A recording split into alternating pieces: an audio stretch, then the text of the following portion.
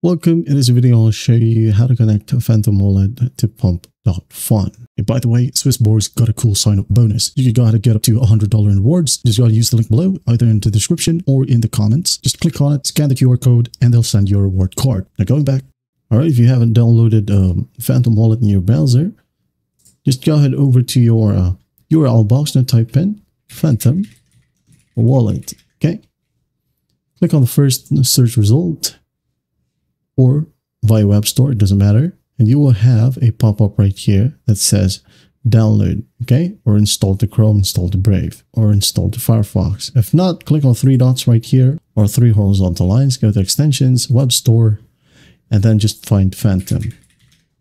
There you go, click on it, and then just hit on get or install, add to Brave, add to Chrome, add to Firefox, okay? Follow simple prompts, and once done, it will be added right here, and just click on it. And then once that's done, log in with your Phantom wallet account. Okay, now once you're logged in, here's the interface. Okay, you have your username and account name. Now all you'll do is just go to the bottom right, click on the find icon or search bar, like so. Here, type down Pump.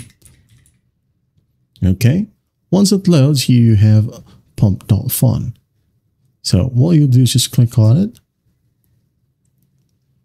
Okay, make sure that you click on the ones that says site. Okay, I'm going to show you again. Phantom, search, Pump.